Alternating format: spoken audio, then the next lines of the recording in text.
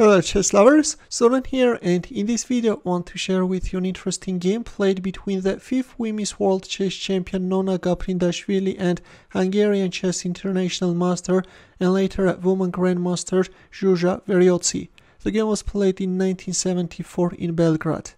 In this game Gaprindashvili had white pieces and she opened up with e4. Veroci answered with e5, knight f3, knight c6, bishop b5. Ruy Lopez is on the board, a6, Morphy defense, and we see the exchange variation.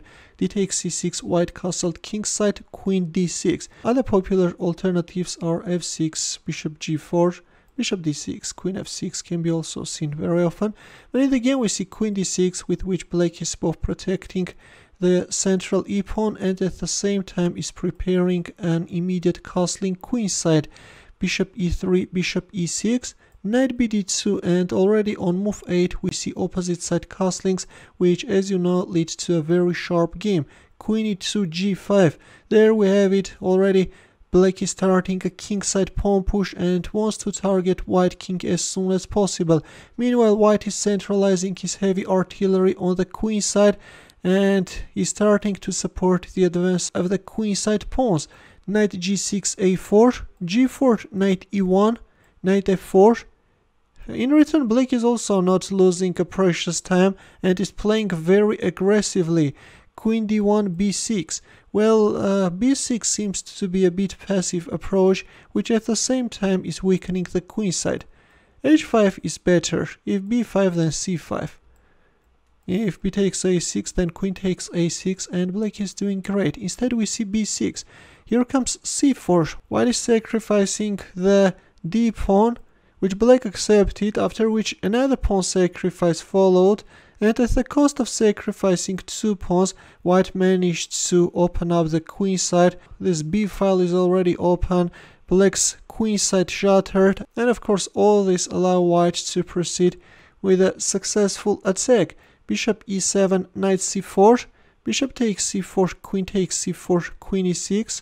Of course white will never accept the offer of exchange of queens, and knight b7. At this point Stockfish suggests an interesting exchange sacrifice in order to neutralize the dark squared bishop, but Veroci had different ideas and she played knight b7, rook b2, c5. Other alternative is bringing the knight on c4. Instead we see c5, rook a b1, knight d6, bishop takes c5, king d7. So already black is looking for a safe shelter for his king, and now black king will move towards the king side.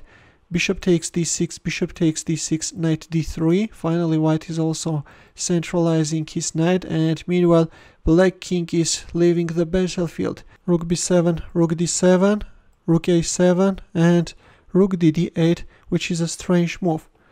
Rook h d8 is better, or bishop a3. For example, you can simply play rook h d8, and if knight c5, then bishop takes c5, and then king f7. If here, then king g6. Black has a very solid position. Instead we see rook d8 move. Here comes knight c5 and bishop takes c5. At this point giving out the dark squared bishop, which is playing a huge defensive role, is very bad. Queen c8 could allow black to put a tougher resistance. Instead we see bishop takes c5, queen takes c5 check, king f7. Yeah, after bishop takes c5, black's position goes down very quickly. Queen g7 check, king h5. On the surface it may seem that announcing a checkmate is just a matter of moves, but in reality it's not that easy. Rook e7, queen b3. A beautiful move, right? Relying on the back rank weakness. Rook f1, and there comes a rook d1. Suddenly black got a very nice counterattack. And white has to be very careful. Of course you can give an easy perpetual check, but Gaprindashvili was looking for a winning line and she played h3, which is an absolutely precise move. Now if g takes h3, then white can announce a quick checkmate. And then queen g5 checkmate. That's why at this point black played rook takes f1 check. Of course if you recapture, then you will get checkmated. That's why we see this forced king h2 move. g3 check, which allows white to announce a forced mate. Playing rook h1 check followed by queen b1, queen e4 could prolong black's resistance. Instead we see g3 check, f takes g3, queen e3. Black is covering this essential h6 square because already white was threatening g4 followed by queen h6 checkmate. And quite possibly at this point already Gaprindashvili was in a serious time trouble and she decided to give a perpetual check. After queen g7 check, we have a draw because once we are playing king h5, threefold repetition appears on the board. Once again, I have to tell you that I failed to find any information about the time trouble, but quite possibly, yes, Gaprindashvili was in a serious time trouble. Otherwise, I'm sure that in a blink of a second she could find the mating line. The one who finds h3 could find that line as well. At this point, please pause the video and try to find how white can announce checkmate in 5 moves. Let me remove the arrows and leave you with a hard task. Ready? It turns out that rook takes e5 allows white to win on the spot. The idea is to open up this diagonal. Once the f-pawn is lured away, already you can play g4 check, and then queen e7 check, and then you can announce a checkmate with a pawn. Yeah, that's a pity that Gaprindashvili missed this line, and at this point she gave a perpetual check. Instead, it was good to play rook takes e5.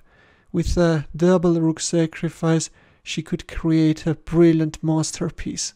Anyways, even in this case, the game remains very beautiful and hope that you enjoyed it. In the chess puzzle for you, where the task is to find the winning line for black. As usual, we'll wait for your answer in the comment section. Feel free to check out my early uploads as well. We'll see you in my next video. Take care.